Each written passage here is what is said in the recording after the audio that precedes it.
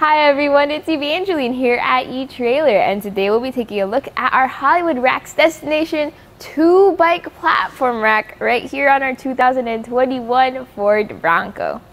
This is a very compact and lightweight platform rack. So if you're looking for something that doesn't take up too much space, is really easy to throw onto your Ford Bronco, but still has the stability of a good platform rack, that's where the Hollywood Racks Destination 2 comes in handy.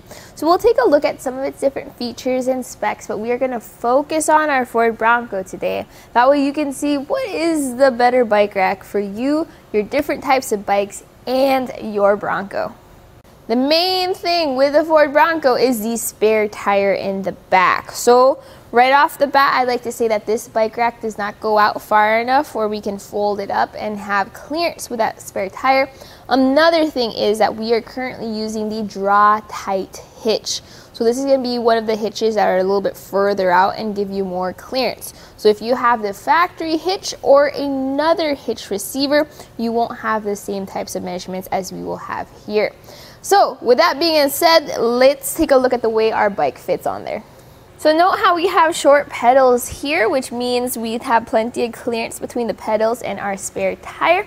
Our handlebars go above the spare tire, so no issues there in terms of length. What's also helpful here is the way our bike is tied down. So we have 3 points. So one is going to be this wheel strap holding on to our front as well as our rear wheels. Then we also have this frame mount. The frame mount itself is a bit unique in that you can move this up, down, side to side, and even around to accommodate for those frames of different shapes and sizes. This does have a weight capacity of 35 pounds per bike, so this keeps with the lightweight bike rack.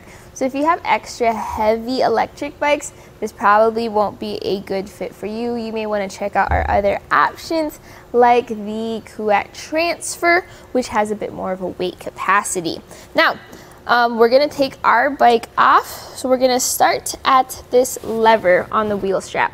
You press that lever and that allows you to bring this strap up, and I like to just swing it over to the side so it doesn't get caught up in our spokes. So that was one strap, and here's our second strap. And that's going to go over here, and then we're going to go over to the frame mount. So this is going to be a little bit different depending on your bike's frame. You're going to have to figure out what works best for you. I support my bike with my elbow as I get the strap with my hands here. But once that strap is disengaged, you just lift it just a slight bit over that mast and you are ready to go for a ride.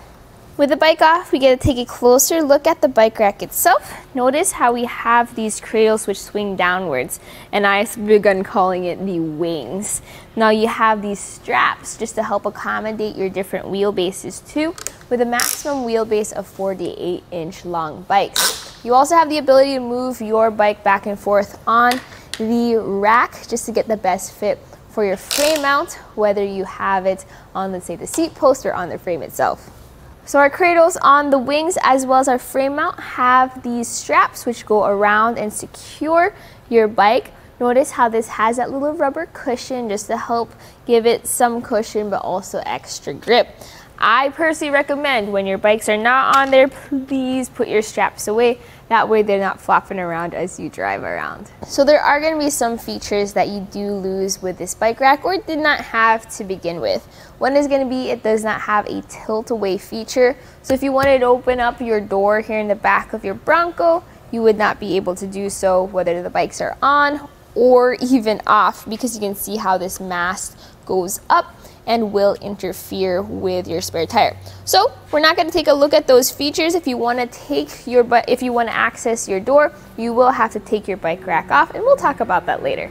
So how much length does this add to the back of our vehicle? So I'm actually going to measure from our bumper first to the end of the rack, which is right over here by these nice white reflectors, and that sits at 32.5 inches. Compare that to the end of our spare tire to that bike rack, and that's 21 inches. So this is a measurement to keep in mind if you are hurting for space when you back into your garage or park into a tight spot.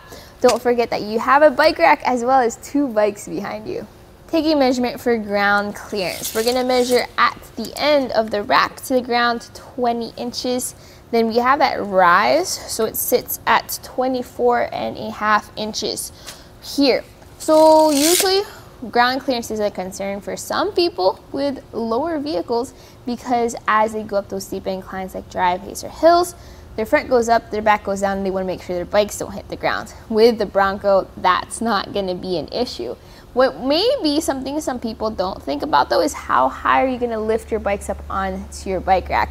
With this only having a 35-pound weight capacity, you probably won't be hurting for how high this goes. And if you're driving around town and you don't have your bikes on just yet, you may want to bring this mast down. This is also what you need to do in order to fold it up and keep it easier to store.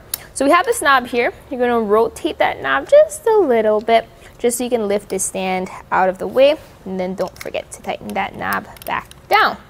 But once that is released, you will be able to swing the entire mast down.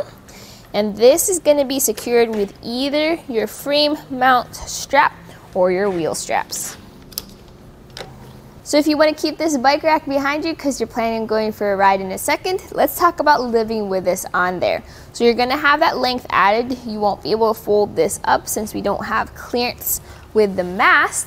But the good news is with this in a down position, it's compact enough where it shouldn't add too much length relative to your Bronco. With it down here, notice also how our rear or our backup camera is visible, our spare tire is out of the way, and obviously our taillights and our rear window are completely visible too. Now let's talk about how this fits into our hitch, and this information is important too because this is how you're going to be installing and uninstalling your bike rack. So what we have here is an 1.25 inch shank with an included 2-inch hitch adapter that pops right into your hitch receiver and tightens down with an anti-rattle bolt and a lock. Now that anti-rattle bolt uses a 3/4 inch socket to tighten that down, or I guess wrench. If you don't have an extra one, you can buy one right here at eTrailer if you want to keep that inside of your vehicle. But with that tightened down there, if you want to take this off real quick, you're just going to have to undo that bolt and then you undo that anti-rattle and then you can toss this into your trunk.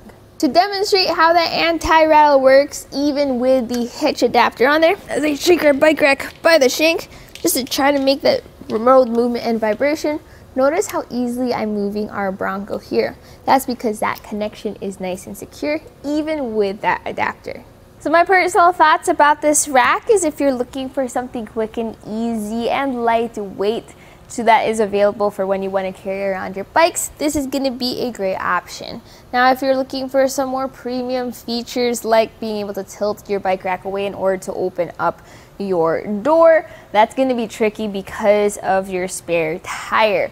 We do have swing away hitches or swing away bike racks, and those are going to be something completely different like the Rocky Mounts Backstage or even the Yakima Exo system. But this on its own is a very affordable but also checks off most of your boxes when it comes to carrying around bikes of different shapes and sizes. Hopefully in this video you're able to take a look at what types of features you might like, what you might not like, and that way you can get the best fit for you, your different types of bikes, and your vehicle. But this was a look at the Hollywood Racks Destination 2-bike platform rack on our 2021 Ford Bronco.